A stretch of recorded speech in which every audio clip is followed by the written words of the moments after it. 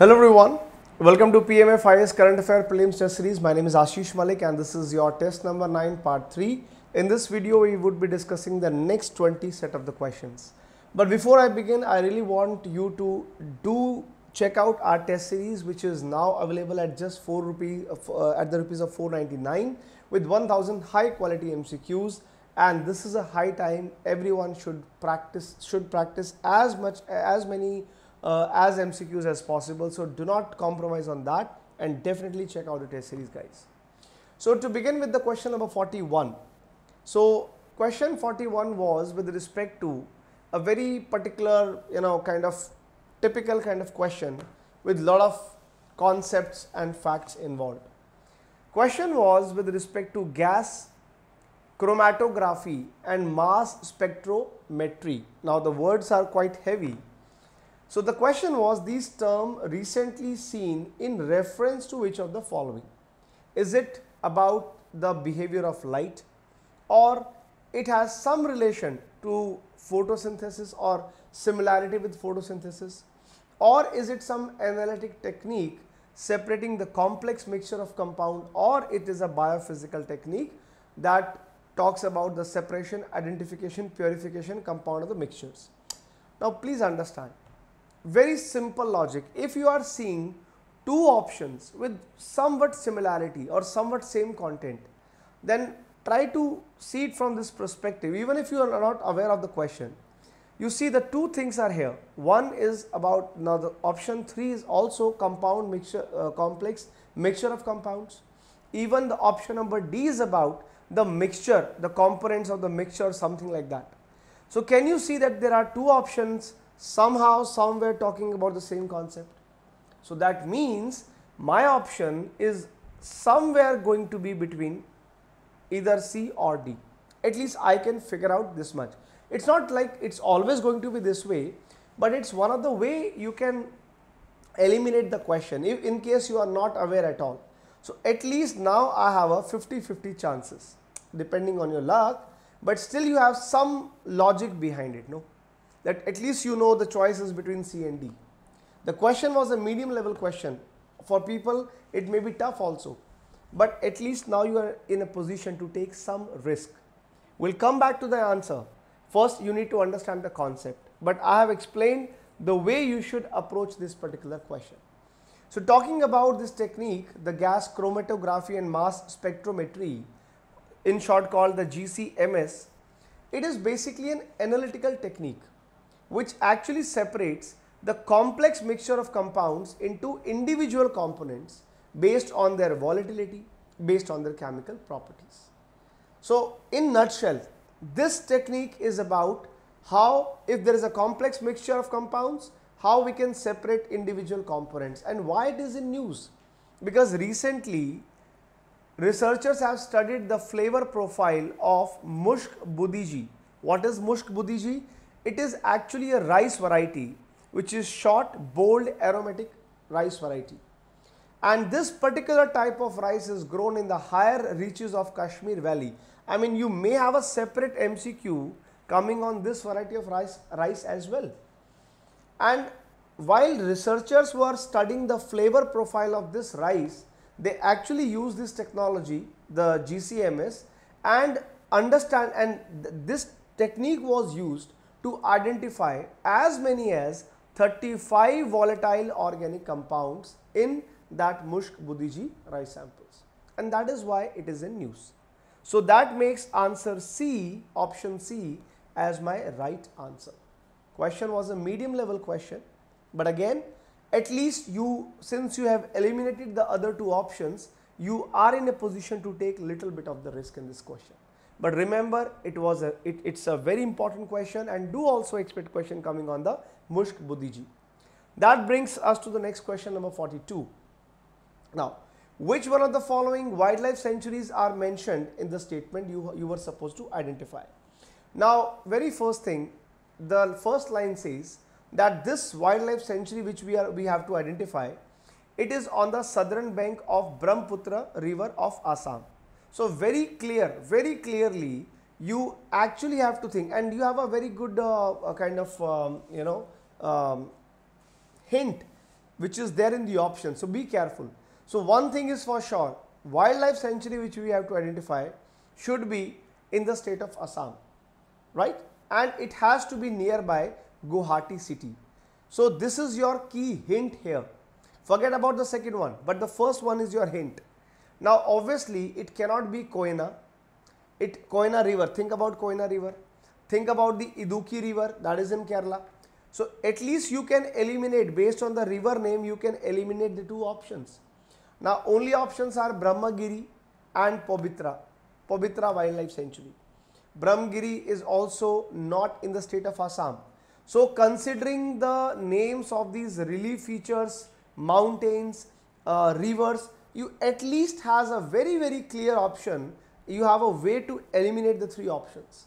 Now only option now which is left is option number D, that is Pabitra Wildlife Sanctuary. So I eliminated the first three choices because I know these three do not belong to the state of Assam, based on the river and Brahmagiri, the mountain that we have, right?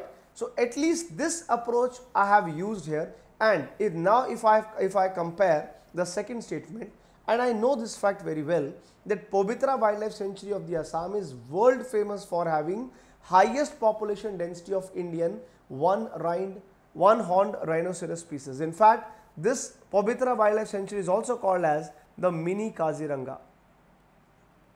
You understand that? So that approach could have helped many students eliminating the options. The question undoubtedly was a medium level question, but could have been attempted simply by using the elimination technique. Some people say, sir, after 2023 elimination is no more relevant. It is.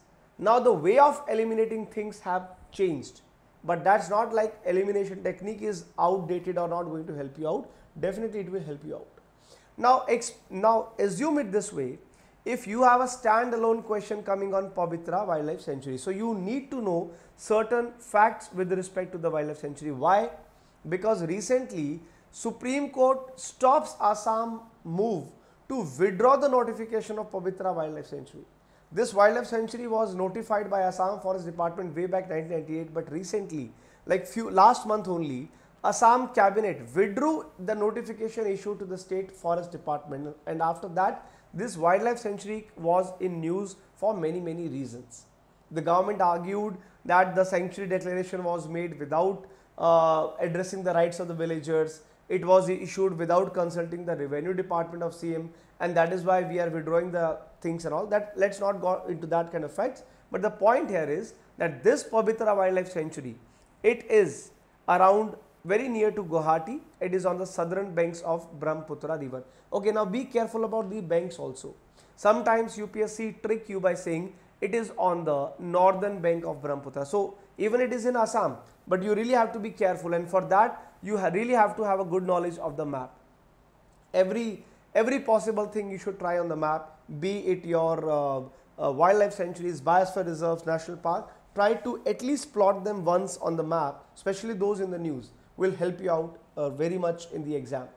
Pabitra Wildlife Sanctuary, like I told you, it is called mini Kaziranga because it has highest population of those one-horned rhinoceros. But other species also exist in this wildlife sanctuary, including all these Asiatic wild water buffaloes, leopard, jungle flows, civet, cats, wild boars, wild bears. All these varieties are available. Brings us to the next question, number 43. Now this question again has a connection with some environment and biodiversity. The question is about the captive elephant rules 2024. This being very recent has absolute importance in the upcoming prelims exam. The question talks about the captive elephant rules. Which statement are correct? Now you need to figure out that. First of all, you need to know what this whole concept of captive elephant is. Now, according to the provisions of Wildlife Protection Act 1972 that we have, elephants, they are Scheduled 1 species. Scheduled 1 species are always going to get the maximum protection. That you know very well, right? Under both, be it 1972 or the 2023 amendment rules. Both cases, Schedule 1 animals are those receiving the maximum protection for their survival. And therefore, now elephants are part of Schedule 1 like tiger, like other important animals. So similarly, elephants are protected, so they cannot be captured, they cannot be traded, whether live, whether wild or captive. That is the rule. But here, Section 12 of the Wildlife Protection Act, it actually allows some Schedule 1 animals to be translocated for some special purpose.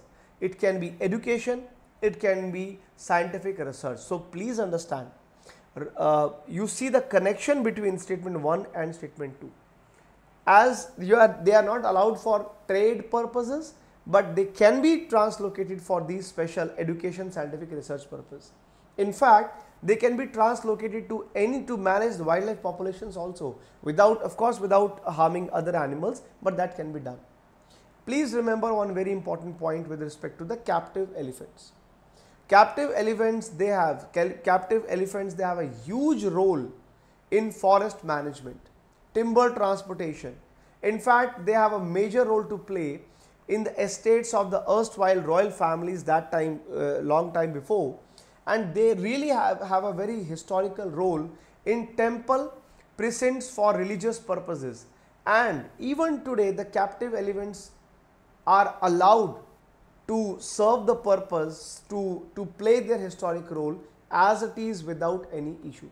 However, the strict rules guide that the transfer of such elephant, that is a thing, but the captive elephants can still be used in their historical role, as I have mentioned. Okay. Now please go back to the question, and you can easily figure out the third statement is not up to the mark, because it says the captive elephants cannot be used for all these purposes. They are allowed for this purpose given the historical role that they play. So third is wrong, but second and first are absolutely true, absolutely correct. For many people, the first and two may look little contradictory, but for that, of course, you need to have real good factual knowledge. This question, I would say it was a tough question, and you can take a risk depending on your understanding of the question. Of course, it is not easy to attempt with a blind kind of thing, but you really have to be careful. First statement is very obviously correct. We know the importance of elephants, right? And second also seems to be correct. So take a risk, but with a very good calculation. Option B is the right answer. Only 2. Next is question number 44. Talks about the International Cat Alliance or International Big Cat Alliance, the IBCA. Now this International Big Cat Alliance is very much interrelated to India, and you see India has a very important role to play in this particular international alliance. Why? How? Let's try to understand.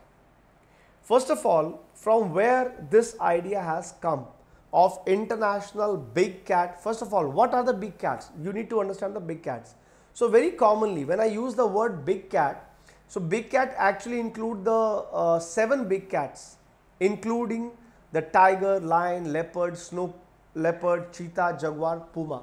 So these 7 total, these 7 animals together collectively are called the 7 big cats.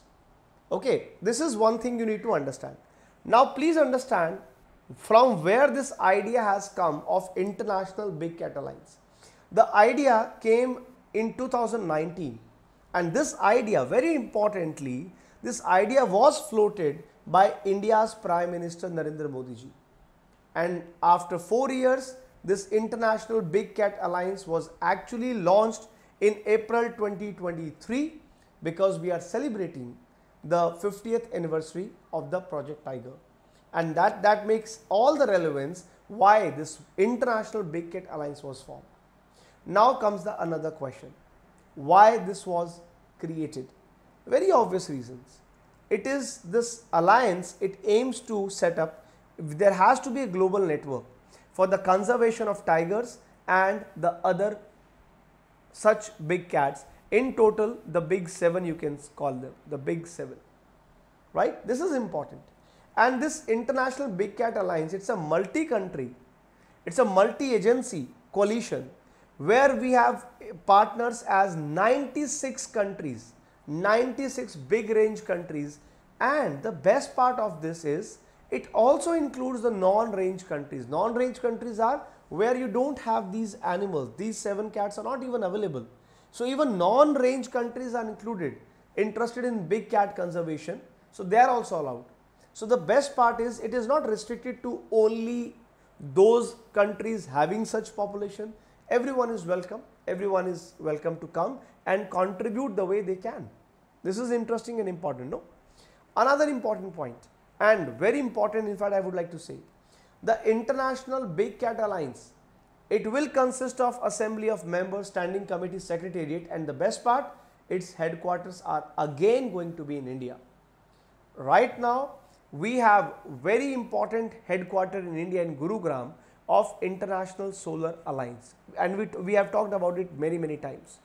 So far, it's one big international alliance where India is having headquarters. No, this is going to be the second one, and there is a connection between this initiative and International Solar Alliance also, because the framework of agreement of the so-called International Big Cat Alliance, it is drafted largely on the pattern of the same International Solar Alliance. The ISA, which was originally the idea of India and France, and it was initiated and established way back in 2015. But since this International Solar Alliance has been successful so far, and that is why India has prepared the whole framework of this Big Cat Alliance on the basis of International Solar Alliance. How we are going to do that? There would be appointment of Director General by Ministry of Environment, Forest, Climate Change as interim head of this IBCA Secretariat till it has got its own staff and everything else. But I think this is clear to everyone, no?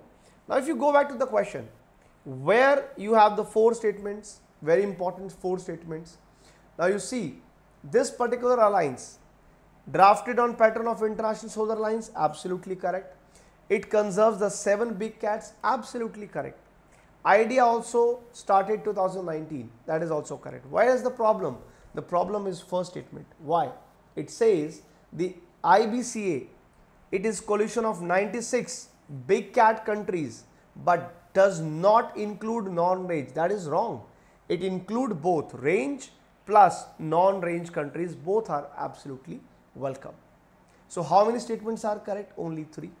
Level of the question, definitely it was a tough question, not easy at all. Heavily based on facts. Can you take a risk without knowledge? No sir, you can't. You really have to be sharp enough and be aware of this question. So better to skip if you are not in a position to eliminate. If you can eliminate some of the statements, then makes sense. Then you can actually, and see, looking at the first statement, at least eliminating one was pretty easy. I mean, think about it. If you are making an international alliance, obviously you are not going to restrict your alliance for some countries only, because mostly all these global alliances, they operate at a global level, and in most of these global alliances, like they are always open for anyone to come and join. That is the whole idea, making anything global, not regional or not local, right? So even applying that common sense, number 1 could have been eliminated. But then again, it was up to your understanding. Are you aware of the other facts or not? So be little bit careful, but I told you the way you have to think about this question. Brings us to the question number 45, and that question 45 is with respect to integrated command and control center. Now this was again a very tricky question. Now see the key word, integrated command and control center. Now this looks quite different, but in reality ICCC is quite different. Why and how? Let's learn about it little bit. What exactly is this ICCC? So this ICCC, it's a tech driven solution with various IT applications and platforms. One thing is clear, this ICCC that we're talking about is heavily dependent, or it has some relation to technology, IT and all that, right? The ICCC employs includes all advanced technologies, you name it, AI, remote sensing, GIS. It is based on all cutting edge technologies that are possibly available today. But the point here is very important. The ministry is the real trick. Now, reading the first two statements makes us somehow think if anything is heavily tech driven, it is based on IT application, it is based on advanced technologies. I am very sure 99% students are going to think that, oh, it has to be MIT, Ministry of Electronics IT, makes sense. But that was the real trick. It has nothing to do with MIT. Then which ministry? Sir, Ministry of Agriculture and Farmer Welfare. That is the ministry we are looking at, we are talking about. Why? How come ICC has a connection with Ministry of Agriculture, Farmer Welfare? Because under this ICCC, we are going to provide, using technologies, that is for sure, but we are going to provide various information to the farmers of our country. About what? By this tech driven platform, we are going to tell the farmers the crop yields, the production, drought situation, what should be the ideal cropping patterns based on the climate, the agroclimatic conditions, based on the key performance indicators, everything. So this whole platform is about providing information in all these very wide range of topics, wide range of things. And this ICCC uses platforms including the Krishi Decision Support System. It is also included, or it is also used at least in ICCC. It gathers information, geospatial information from various sources, and based on that it creates and pick up the data. So this is the whole idea. Now that was the problem with the question as well. Why first and second are correct? Again, this was a tricky question.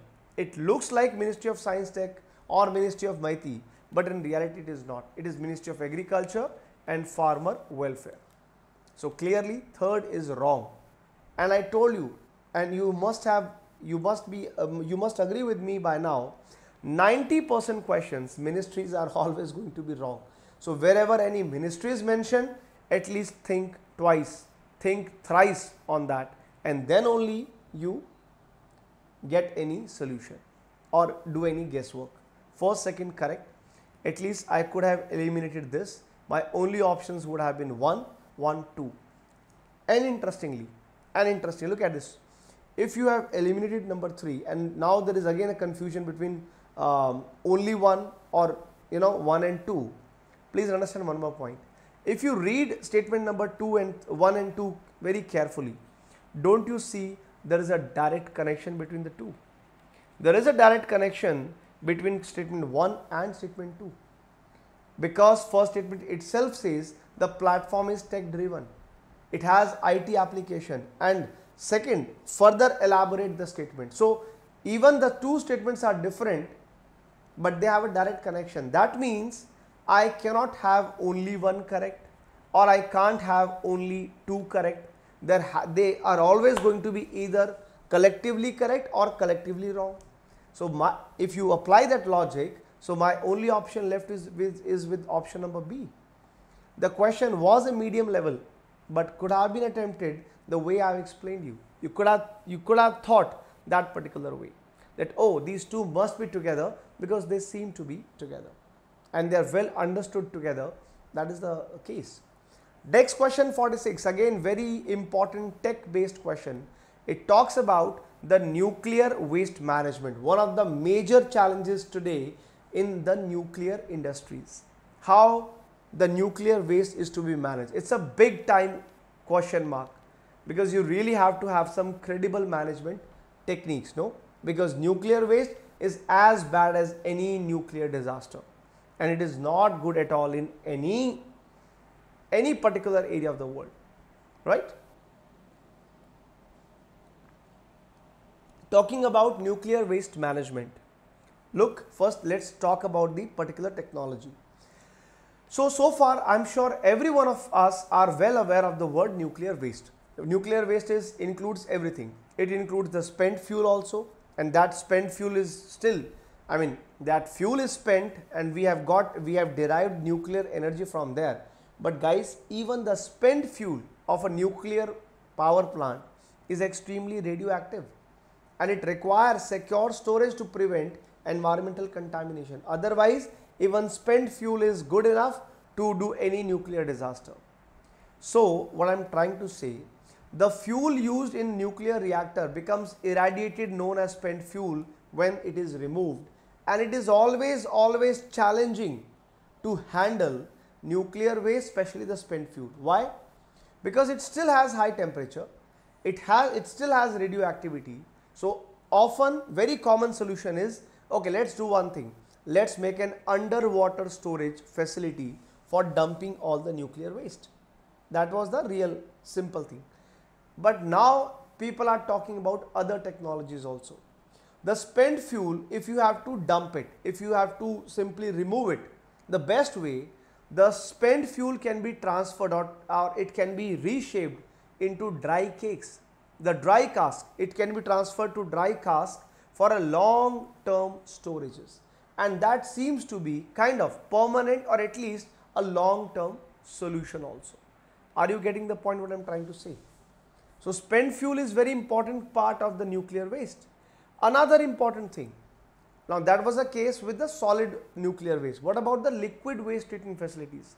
Well, in nuclear power plants, there has to have the liquid water, liquid waste treatment facilities, and these nuclear power plants, they try to manage their waste. What kind of waste? The liquid waste. And right now, why we are talking about liquid waste treatment facilities? Because we have seen the kind of disasters, especially in the Fukushima nuclear power plant, that is part of Japan.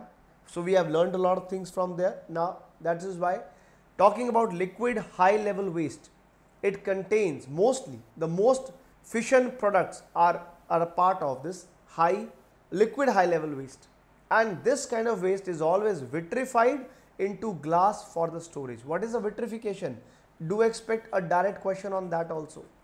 What is a vitrification? Vitrification simply means it's a full or a partial process or of the transformation of a substance into gas. If you are converting any substance is being converted into glass, into the glass directly, that is called vitrification.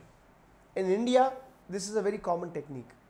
Whatever nuclear waste we have. So now if you are preparing glass, and of course there are two layers of the glass which are supposed to stick together. So in between, while making it one glass, you try to dump that nuclear waste between the two layers, and once they are stuck, they are stuck. So nuclear waste is also stuck there forever, and this process is called vitrification. I hope this makes some sense. Now in this particular case, guys, both statements were correct. So the first statement which was about the spent fuel, the solid one. So yes, for that we have the dry cask for long term storage is absolutely correct. For liquid high level waste, of course it is the most common fission product, by the way. It is vitrified into the glasses. So the question was comparatively very easy, very straightforward. You take any textbook on nuclear waste management, even NCRTs would be talking about nuclear waste management. Very important technique, straightforward, without any terms and conditions. So I really hope that you guys must have attempted this with both statements as correct. Okay. Now brings us to the next question, number 47. Now for this question you need to have very good knowledge of the map. And see, I think there are, even within our test series only, we have asked about Red Sea region for so many times, because right now Red Sea region is a 5-star pointer region where everyone is looking at the Red Sea for some reason or the other. But which statements are correct about Red Sea region? So you are given the 3 statements. Okay, now very careful. Let's learn and let's see the Red Sea for ourselves. So you know the Red Sea location, very important. Red Sea is a very important connecting point. It connects the Suez Canal, and from there it connects kind of Mediterranean. So Mediterranean is connected via the Red Sea and the Arabian Sea. It's a link between the two. Red Sea itself, remember this very important point, Red Sea itself is considered to be the extended marginal water body of Indian Ocean only, guys, right? So Red Sea is considered to be an extended part of Indian Ocean only, important thing. And it is world famous for one of the richest biodiversities in the world. And right now it was in news once again. Why? Not just because of biodiversity, because UNESCO natural heritage sites are there in Red Sea. Like for example, you see Socotra. So Socotra is a small archipelago over there. So there are many such small heritage sites within Red Sea. So you may have this question directly coming like this: which of the following are the UNESCO natural heritage sites of the Red Sea? So there you have the three options with you. Socotra archipelago, we just have marked. The other two atoll and bay are there. That includes the Dungo Nab Bay and the Sanganeb atoll. My suggestion, please do see all the three on the map, because they are absolutely important for place in news kind of questions. You never know, you may have a question coming on these kind of things. So be very careful about it. That's absolutely important. Now, statement number 2, very important again. So talking about the statement number 2 here and talking about the Red Sea, please remember, I told you Red Sea is a biodiversity rich region. That's fine. How much? So almost 15% of the Red Sea fishes are endemic species. They belong to this one particular area only. So Red Sea is very famous for its endemic species of fishes. 90% of the Red Sea dotty backs and triple fins, and 50% Red Sea have butterfly fishes. So my point here is, look at the richness of biodiversity. It is such rich content that you can see here.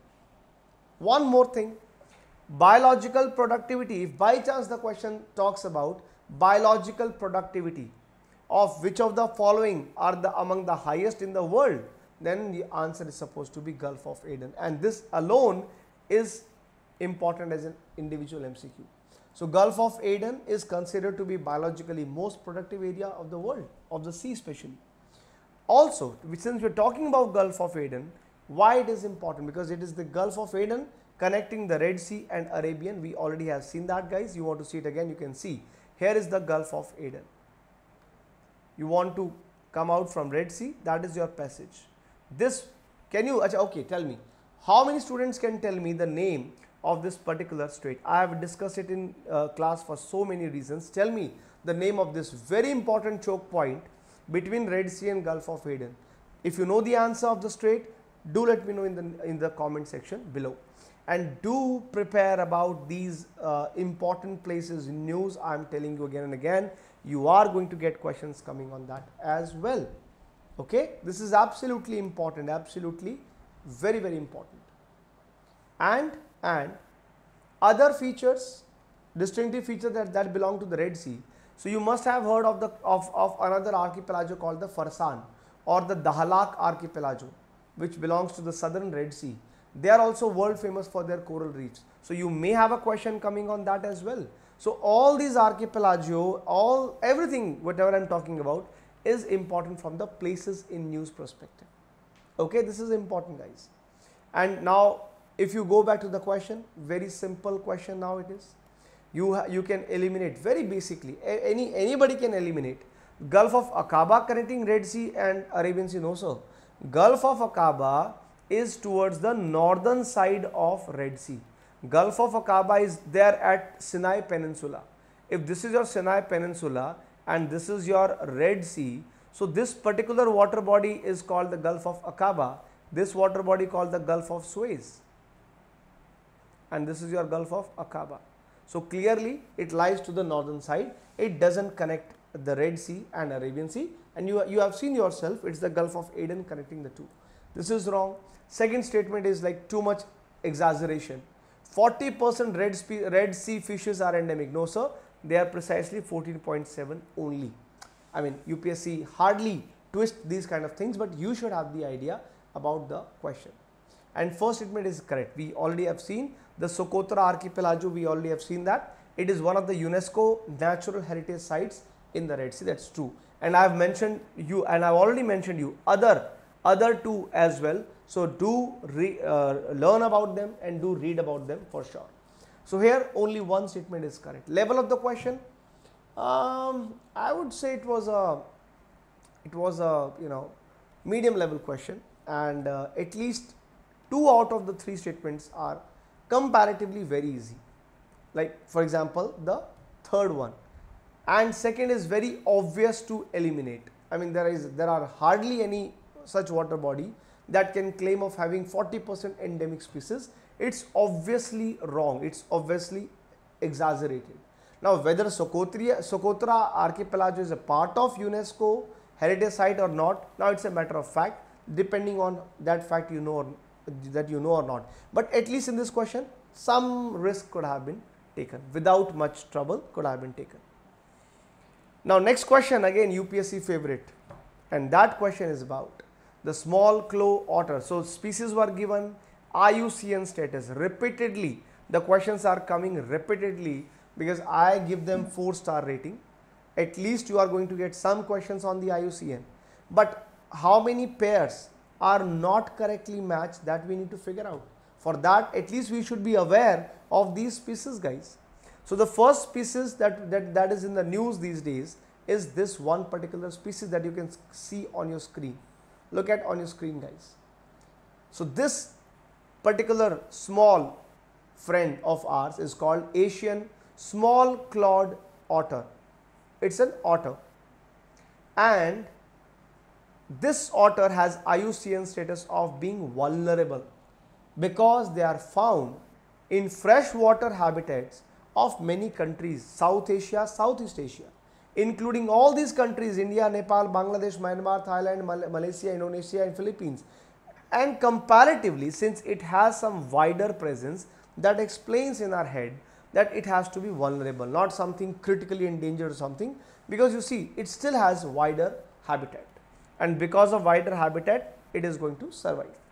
Okay, but the IUCN status is vulnerable, remember that, and they are carnivores in nature. Okay, do remember that as well. Now, talking about another species called Indian vulture. See, majority of the vultures, majority, and especially the Indian vulture, you know it very well, guys. We have seen the vultures, they were dying because of the kidney failure. Why kidney failure? Because of the banned antibiotic drugs that were given to the animals, especially the cattle, and later when vultures used to feed on those carcasses, they used to have these kidney failures, and especially the veterinary drug diclofenac, which is banned right now. So, if you consider that logic, Indian vultures already the number has declined like hell. So, that explains, even if I have to guess, I can guess maximum number of vultures today, they are critically endangered. And another important species was the Bintu rong, which is a bear cat, okay, which is native to South Asia or Southeast Asia, and they are also of vulnerable category. So, if you look at the statement, if you look at the question, so clearly you will say, sir, we have some issue. The two statements are not correct. We have seen small clawed otter is not endangered, and Bintu rong is also not extinct in wild. It is vulnerable. It is also vulnerable. Yeah, only one statement is correct. The long-billed vulture, they are critically endangered. So, how many not correct? Not correct. So, the answer is going to be only 2. 2 are not correct. And this is also very important to pick. Sometimes you know the answer, but you somehow fail to pick up the right answer. So, yeah, straight away question with kind of medium level, I would say, but something you could have attempted, or at least you could have taken a risk rather skipping it altogether, because with some kind of logic, at least you can still figure out some solution. Question number 49. Again, the statement says how many pairs, how many statements are not correct at all. The question was with respect to arsenic, one of the most infamous pollutant that we have, especially the water pollution that it created is humongous. Now, please understand why we are focusing and try to villainize arsenic. There is a reason behind it. Arsenic is an element symbol as AS, known as the metalloid, and classified as a group A carcinogen. Means right now, as per the latest studies, arsenic is carcinogenic, means it is cancer causing. cancer causing. So yeah, the arsenic that we used to have, now it is classified as a cancer causing agent, and this is what we are seeing, and in fact it is capable of triggering the skin cancer as well, and that is one bigger problem that we have. But the real big problem is something different. Why I am telling you that? The question says that, you know, how arsenic gets into our food. Arsenic is already a pollutant, it's a high notorious pollutant, but when this pollutant starts entering your food chain, it starts entering the food chain of our ecosystem, and then after entering the food chain, it biomagnifies in your body. Because imagine this scenario, let's say that you are growing some rice or some cereals, and we all know plants require lot of water application, they need irrigation. So plants like rice and cereals, they acquire very essential micronutrient from the soils and the groundwater. But what if this groundwater itself, it is polluted with arsenic? The real problem starts there, because the arsenic is absorbed by the plant along with the water, and then this is a situation of bioaccumulation only. But the real problem starts when that particular pollutant enters our body, bioaccumulate, then biomagnify, and that really causes problem. And that is one such thing that you should be aware about. Forms and concentration of arsenic depends on all these. But you see, majority, like 90% Indian groundwater is actually having the problem of arsenic. It's not a new problem, guys. Almost you will see this as a very, very humongous problem of arsenic. Do you know one interesting fact, guys? That rice always, any day, likely to have more arsenic comparison to the other cereals. Why?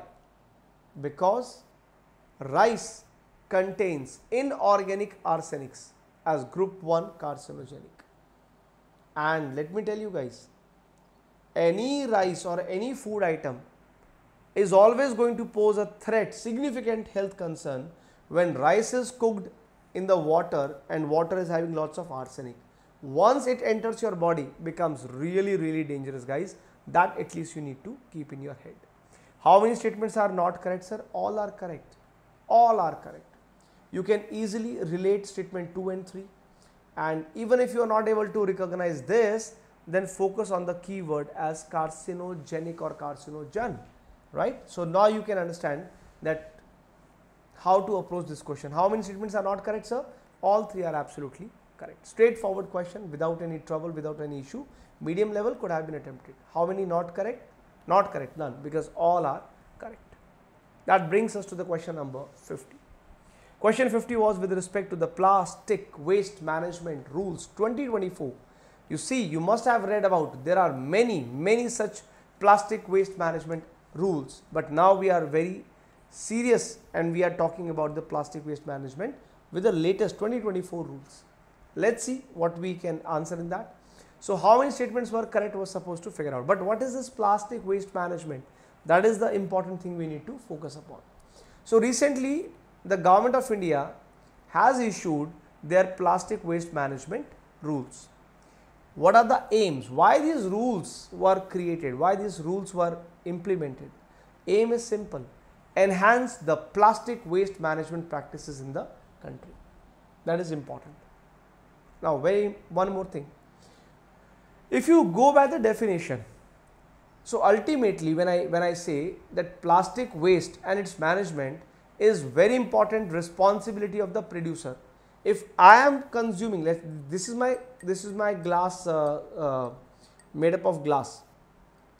Now if let's say if I have this as some plastic glass, why it is selling? Because I am consuming it, because there is a demand, that's why there are sales. So very interestingly, when in 2024 the very recent plastic waste management rules were passed by the government of India, they came up with a new definition, exactly who producer is. So now they have made the definition of producer as a quite wider one. Now it includes any entity engaged in manufacturing of the plastic packaging, yes, you will be considered as producer obviously. But please understand, as per the rules, even the person engaged in the manufacturing of the intermediate level, that is also going to be considered as producer. Even the person engaged in contract manufacturing of the product, they also have or they also share some responsibilities. That is important. But even more important is that when it comes to plastic raw material, please remember guys, manufacturing and importing of plastic raw material required to apply for, if any company wants that, then you have to apply for registration. At least you have to register yourself with the State Pollution Control Board. Please remember, the central government has nothing to do here. So the whole management, everything depends on, all the permission to be given depends on the State Pollution Control Board. This is important. Okay, another one. When you talk about any role of after the state government, the next important role is of local body. Local body, how they are going to contribute to the plastic rules? Because the local bodies, they shall undertake the assessment, the real assessment of the plastic waste generated. It is the local body who has to ensure the plastic waste existing in dump sites by 30th June of every year, as India has promised. So at least this is important now. So now if you look at the question guys, now I explained all the three.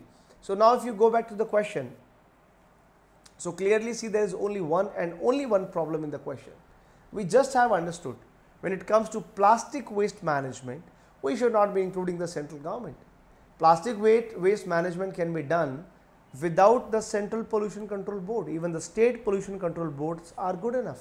So only problem with statement number 2, 1 and 3 are absolutely correct. So answer is only 2 here. I hope that makes sense. Why we are discussing it? Who exactly are these plastic waste management authorities? Because now the first statement says the plastic producer includes a person engaging manufacturing intermediate material also. So we already have covered that. Clear everyone? Okay, brings us to the question number 51.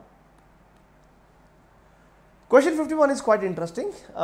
It says which of the following organizations publishes the India Employment Report, which was in news, creating all the buzz which was required. But who exactly publishes that India Employment Report? Is it ILO? Yes sir. Is it Institute of Human Development? Yes sir. So first and second are absolutely correct. But Niti Aayog has nothing to do with India Unemployment Report. So the answer is 1 and 2, not Niti Aayog. So this question, sir, very easy, should be attempted. All you need to have just one reading of India Unemployment Report. That you need to do. So please look at the statement guys. Recently this report that we are talking as a question, it was very much in the news, creating the buzz. Why? Because right now in this moment you are talking about India Employment Report, which is published by ILO. Because I am talking about employment. Employment is all about the workers or the laborers. That's why very logically labor organization is included, and even Institute of Human Development. But what kind of findings we have got is strictly shocking guys from the India Unemployment Report. As per this recent report, it says from 2020 to 2022, agriculture sector saw increase by approximately 56 million worker people, and those people were especially those were migrants. You remember those long queues during 2020. People were into panic. Everywhere people were into the panic because of the COVID pandemic, and that's why those migrants, they were standing in the lines and lines waiting to go home, and we have seen people coming on barefoot as well. So that time people returned to their home states or they returned to their villages, and of course in that case lot of new people got engaged in the agriculture sector. That is important thing. In fact, in 2020 there was a significant movement of the informal workers from urban to rural areas. This was again a trend picked up by the things, right? Agriculture workforce, we already see it increased by 12.1 million something. In 2022, as per the report, the proportion of women employment, it was significantly higher than that of the men, where women in India having 63%, but agriculture comparison is 38% of the men. And please remember one very important key line here of why we're talking about this report. Key point is here. Almost 83% of India's unemployment workforce consists of young people, and out of that complete workforce, 90% is still working in informal sector of economy. You see why people are dependent on informal economy so much. Okay, sir, that was the question. So if you now you know the answer. Niti Aayog has absolutely nothing to do with it. Answer should be 1 and 2. And basic points we already have discussed. That brings us to the next question, guys. Statement 1, statement 2, UPSC favorite question. Assessment, assertion reason is one of the favorite topics of UPSC.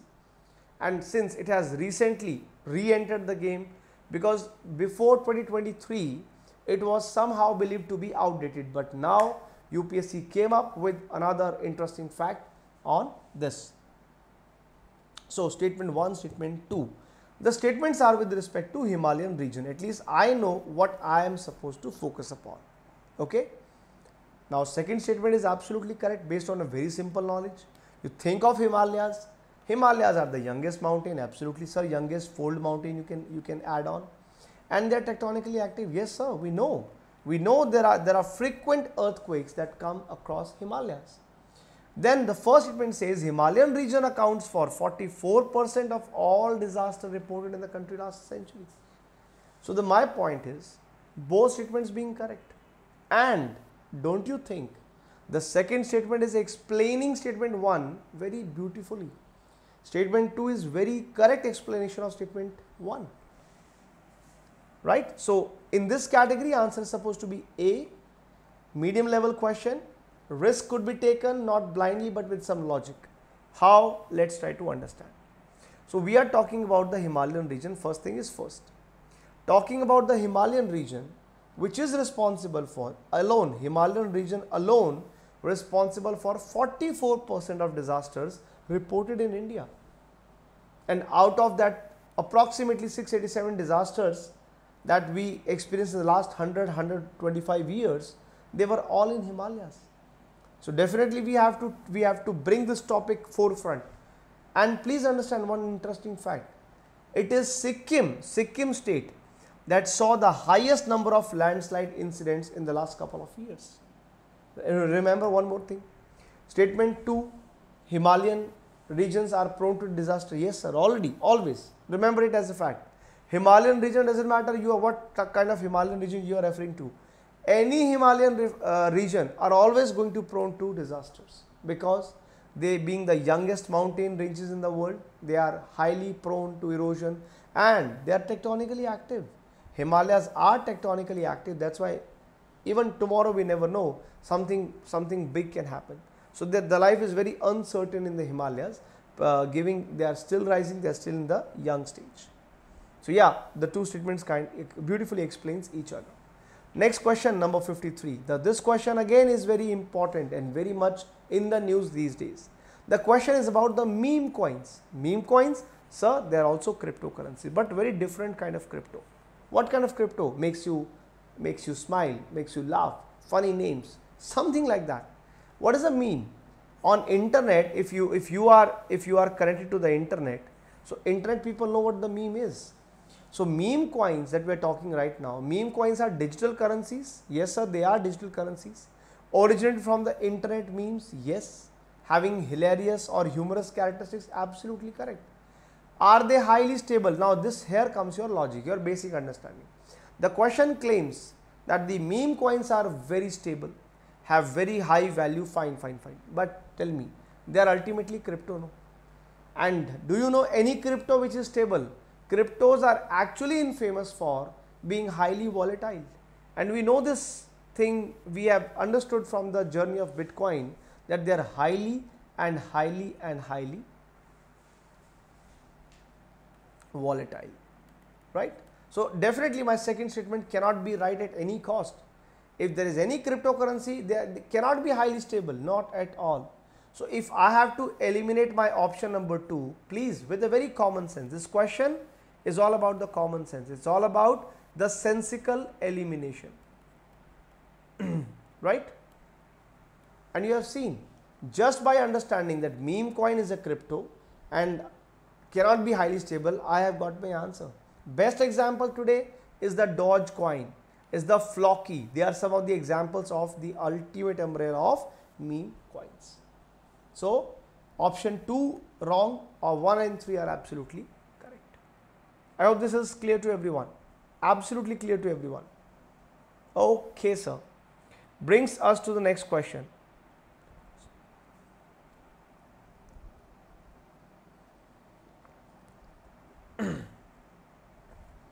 Question number 54. Again, straightforward question, guys. How? If the question says, which of the following states declared man-animal conflict as a state-specific disaster? Now, please tell me, from which state you can expect such kind of thing? It is Kerala. Kerala became the first state of India to declare that this man-animal conflict from today onwards, it's a state-specific disaster. It is the Kerala. Now, before going to the detail, it was a very easy, like a Malai Laddu kind of question, very easily asked by the UPSC.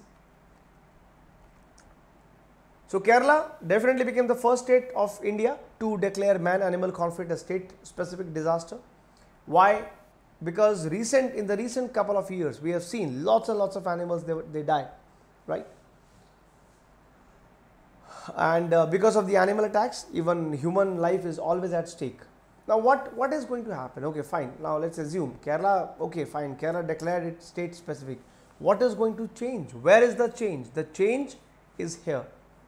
So far, it is the forest department being in charge of managing man-animal conflict. But now, since Kerala became the first state to have its own man-animal conflict, being a state-specific disaster, from after this, all these new rules says that now you are going to have a Wildlife Protection Act, the management to be done under that, and responsibility shifts to State Disaster Management Authority.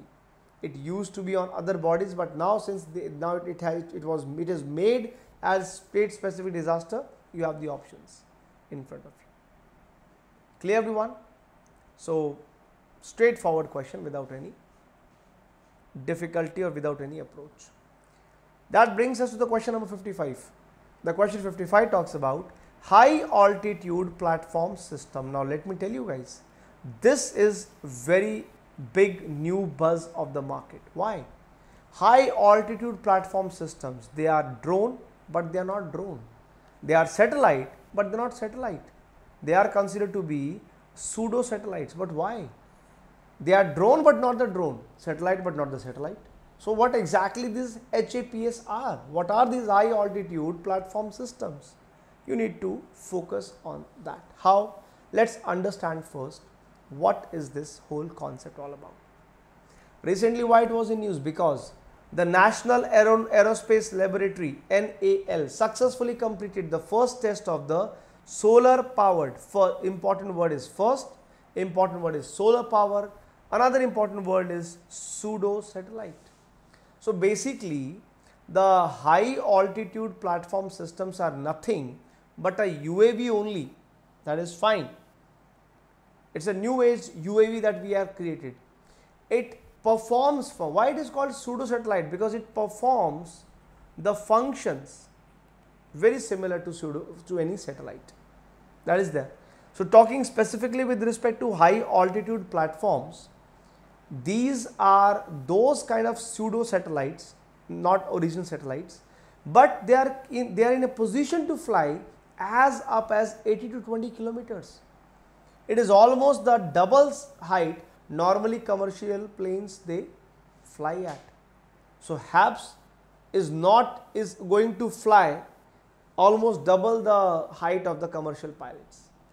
the HAPS system can carry 35 kg payload as of now. It can operate at 18,000 meter altitudes for the 30-45 days. And very interesting point, an important point as well. The HAPS, they fly not in troposphere, but they fly in stratosphere. Being so important, understanding the heights from that perspective, you can easily see that HAPS are going to surpass the troposphere, and somewhere near at 65,000 feet they are going to fly in stratosphere. That is one important interesting fact. Clear everyone? Okay. What makes HAPS so important? Why? Because it can generate solar power. It can remain there at its position. The HAPS, once you have launched it, it can stay there for as much time as it wants, right? But say again, if that is the case, why we are not calling it as a satellite? Why? Because it does not require a rocket to get into the space. Normal satellites, they want somebody, they want something to push them up, like rocket or something, but HAPS need nothing. That makes it even very cost effective, you can say. So now if you look at the options, all three statements are going to be absolutely correct. HAPS system, the results are in front of you. Is it important? Is it tough? Is it medium? I would say it was a medium question. You can take a little bit of risk, but be very careful with that. Okay, important. So here, how many correct, sir? All three are correct. Okay, so now that brings us to the next question, guys. Next question is question 56. Very straightforward question. The question 56 says the three words Sela, Bombdilla and Nechi Fu.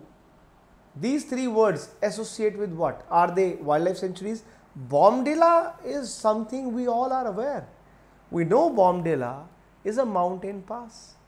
Even let's say by chance we are not aware of the current affairs, because Sela is in news because of the news, because of the current affairs, because in Sela we have seen the world's longest tunnel was inaugurated recently. That is why it is in news. So clearly the Bombdilla, Sela, Nefishu, they are not wildlife sanctuaries, neither they are national parks. They are simply mountain passes, and that too with Northeast India. Okay, that is important, guys. So look at the three names. So all three are passes in Northeast India. Very easy question, straightforward question without any difficulty. But to give you a little bit idea about the context, why this question was asked to you in the test. Why? The reason is simple, guys.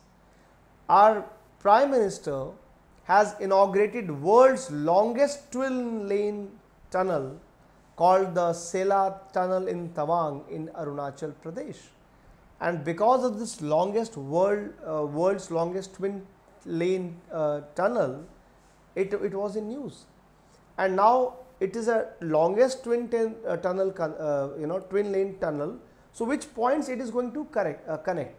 So basically the whole idea is to connect Tejpur to Tawang. Tawang of Arunachal Pradesh and Tejpur belongs to Assam. So that is the real idea. With this world's longest twin lane tunnel, we are going to connect these two states. And the whole route of this connectivity is going to pass from these three major passes called Nemchifu, Bombdilla, Sela. All the three locate politically in the state of Arunachal Pradesh. And let me tell you guys, this may become, very importantly, this may become places in news. Itself it is a places in news. And considering that, you at least should be aware of two facts about it. Why I should remember Nechifu Pass? Because it is situated in the western coming district of Arunachal Pradesh, and it's a very important strategic route connecting various districts of West, Kamang and Tawang. Also remember, guys, Bombdilla Pass, very world famous, important. Again, but this is located in the West Kamang district of Arunachal, and that is why it's a vital link if there is any plan or plan to connect of Tawang with Assam. So it's important connectivity route. And Sela Pass, though, of course, one of the highest motorable mountain passes, and that's why we are constructing infrastructure in that particular area, right? So yeah, all three are the mountain passes. That brings us to the next question, guys. Question number 57. Question 57 talks about the Khavda Renewable Energy Park. The word itself sounds like some Rajasthani word or Gujarati word, you see. So Khavda, if you, let's say you are not aware, and you know Khavda is a tone that you can see in the North India or Northwest India, clearly cannot be Andaman Nicobar, cannot be Sundarban, because Sundarban you have the West Bengal presence. The word Khavda Renewable Energy Park, Khavda is of course name of a village only, so there you have the options of Thar, at least you have the option of Thar related to that, or Run of Kutch, both are deserts. So Khavda Renewable Energy belongs to which state? Is it Rajasthan? No sir, it is Gujarat. Yes, the Khavda Renewable Energy Park is belongs to Run of Kutch in Gujarat. So answer question 57, straightforward question, easy question, but you could have attempted it. At least take a risk, because now you have a 50-50 chance, and still little bit risk can be taken. Why we are talking about this renewable energy park? Why Khavda is important? Another important point that you need to figure out. This Khavda, it is in news, which is built in Run of Kutch. This particular renewable energy project, it is spread across 726 square kilometer. And who has got this renewable energy park? Adani Green Energy Limited, successfully operationalized a 10,000 megawatt capacity solar energy at Khavda, world's largest hybrid renewable energy park. This is a specialty, guys. Khavda is probably the world's largest energy park having hybrid models. Hybrid model what? This one renewable park has both the windmills and the solar panel as well. That makes it absolutely classic, absolutely important. By 2026, you are going to see the full-fledged version of Khavda Renewable Park, and the ultimate target is to generate 30 gigawatt of clean energy, the hybrid of the wind energy, windmill plus the solar one, and yes, that's absolutely important, and very important places in news as well. Now the next question, I think this is again a very simple question, guys. You must have heard the word T plus 3, T plus 2, T plus 1, now it has become T plus 0.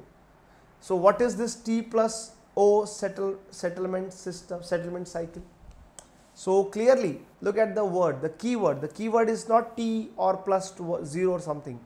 Settlement system or settlement cycle, that is your key word. So now you are aware that T plus 2 has something to do with settlement. What settlement? Let's say you don't have the idea. So clearly what options you can eliminate. So if it is a settlement system, cannot be between bank or insurance company. It is not a settlement for unsecured short-term borrowing, that is not the case as well. What exactly this settlement cycle is? Settlement system T.0 says trade related settlement, that is why the word is T, trade related settlement done on the same day of completion of the transaction, that is why the word is T plus 0. Now normally if let's say if we are having T plus 2 payment settlement system, so how it will happen? Now today if I have put if I have done some financial transaction, it will take 2 days to get that into my account, that is T plus 2. So here plus 1 plus 2 plus 3 is nothing but the extended time that is going to take in the system. So here T plus O, now we'll get into the detail first, we'll talk about that as well. So why it is in news? Because now it is in news because of SEBI, the Security Exchange Board of India. SEBI has recently proposed introduction of this T plus O, where this is insane but important. Why? Because the SEBI directed all the clearing settlements of fund. It says we want to go with this T plus O model. Where, what is the benefit? Why we are going to do that? Of course, the same day the transaction is going to get completed. So let's say if you have bought some shares on today, Tuesday, and you want to let's say do some transactions, Normally with t plus 2, t plus 3, t plus 1, it take. So transaction happened on Monday, you will get it on Tuesday in t plus 1. T plus O, same day. T plus O means there is no delay. T plus O means absolutely no delay. That is the case. Okay, that is proposed, not yet implemented. It is simply proposed. That is the case. Clear, everyone? So what kind of questions I would say this is? So yes sir, this was a tricky statement, but of course easy. And this T plus O settlement itself says a lot, and you may have this feeling that okay, at least I can, with elimination technique, at least I can eliminate some of the options. Do remember, and SEBI is not going to do this T plus 1 everywhere as an initial, as a testing one, guys. Only the top 500 listed equity shares are going to be studied.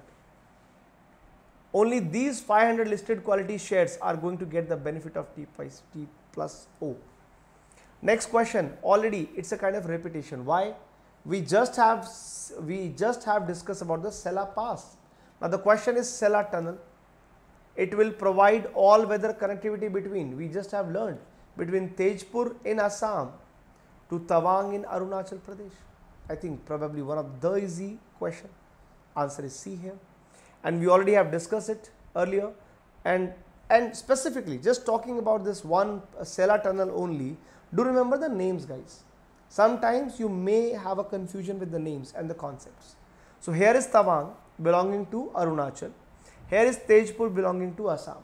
And this is your Sela Tunnel on the map. Look, that connects the two. And interestingly, this is world's longest twin lane tunnel. That's absolutely important. So the best part is, even at the worst weather conditions, you are going to have this connectivity between these two states, and that is absolutely important, guys. So do remember, straightforward, I am not going to repeat. Last question, question number 60. It is about identify the country which is often associated with something called as Lazarus group. Lazarus group belongs to North Korea. What is Lazarus group? It is very notorious cyber crime group. It's a cyber crime group. It's a hackers group. Which country? See, these days state sponsored cyber attacks are very common. Even China has lots of such groups. Russia has such lot of groups which are state sponsored cyber hacking groups. They call themselves as ethical hackers. We are supporting our country by bringing other countries down. So yes, it's a new phenomena which is there. But this one particular group called Lazarus group belongs to North Korea. So here, I would say it was an easy question if you know the answer, but become really tough because it's purely 200%, it's purely based on fact. That's the reason. So you can't really do any guesswork. So yeah, take a risk, but very calculative risk. So talking more about the Lazarus group that is there in the news. So we know it very well that this is a notorious hacking group believed to be sponsored by North Korean government, especially to conduct the cyber attacks on various targets.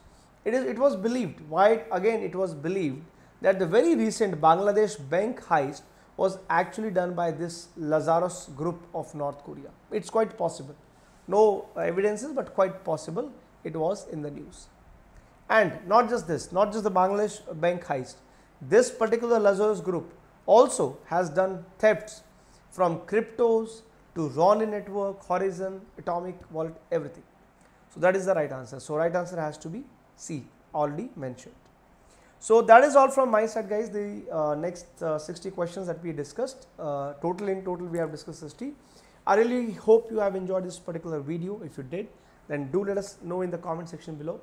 We really want to have a like from your side. If you are enjoying the videos, you are getting to learn something, and if you really like our work, then don't forget to give us a feedback as well in the comment section box. Thank you so much. God bless you. See you guys very soon in the next part number 4, and all the best for your UPSC exams.